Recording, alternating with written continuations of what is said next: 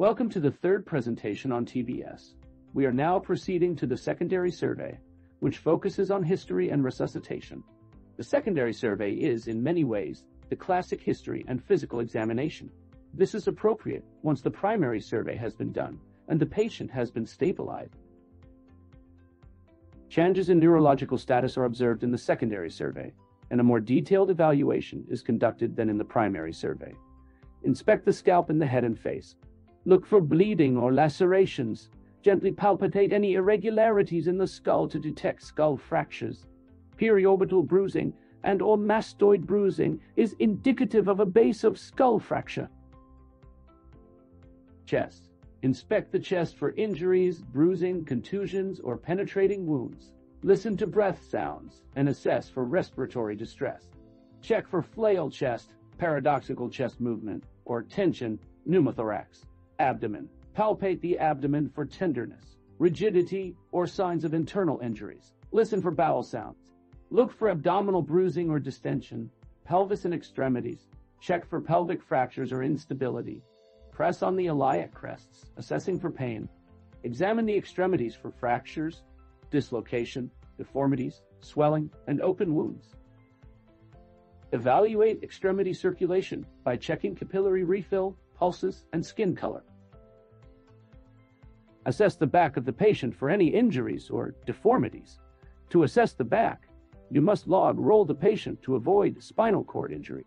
Reevaluate the patient's neurological status, including the level of consciousness, pupil size and reactivity, motor strength, and sensory responses. Monitor for changes in neurological signs, which can indicate worsening brain injury or other neurological issues. Examine the skin for additional injuries, abrasions, lacerations, or burns. Document any pressure, ulcers, or signs of skin breakdown, especially if the patient is immobilized for an extended period. Monitor vital signs, including heart rate, blood pressure, respiratory rate, and oxygen saturation. Record all findings and assessments accurately for future reference and communication with other healthcare providers. The minimal history is the ample history.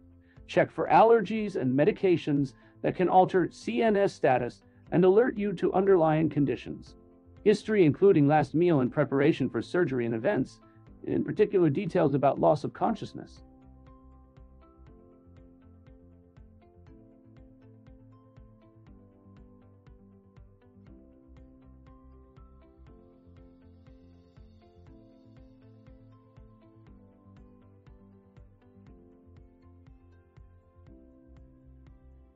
Road traffic crashes, falls, assaults, and gunshot wounds can all lead to TBIs. The mechanism of injury can provide insight into the level of force involved.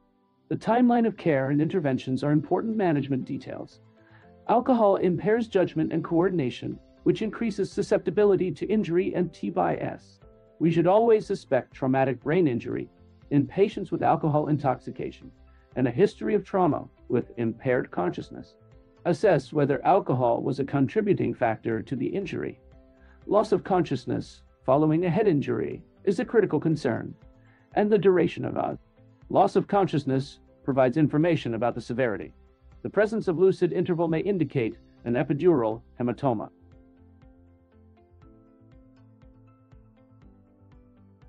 Ear or nose bleeding indicates potential basal skull. Fractures a serious condition which is often associated with underlying brain injury. Caesuras are an indication of brain damage which should be managed promptly. Avoid hypoxia, ensure airway maintenance, and provide oxygen.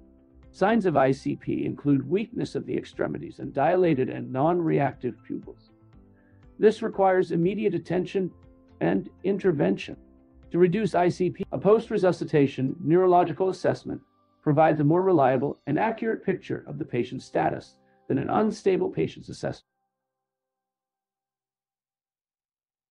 Patients should be categorized according to the severity of TBI. Those patients having a GCS of 14 or 15 are categorized as mild TBI, while those between 9 and 13 are moderate TBI patients. Patients with a GCS of less than 9 are severe TBI patients. The patient's eye opening is scored from 1 to 4.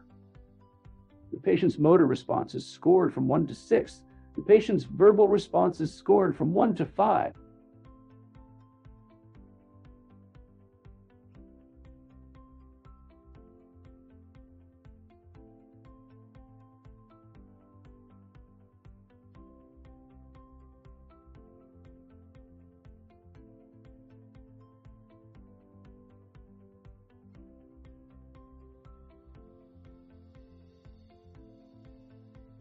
In addition to assessing eye opening in the GCS, examining pupil size and light response is crucial to evaluating neurological status.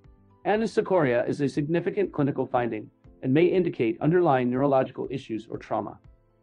The response of the pupils to light is assessed and described.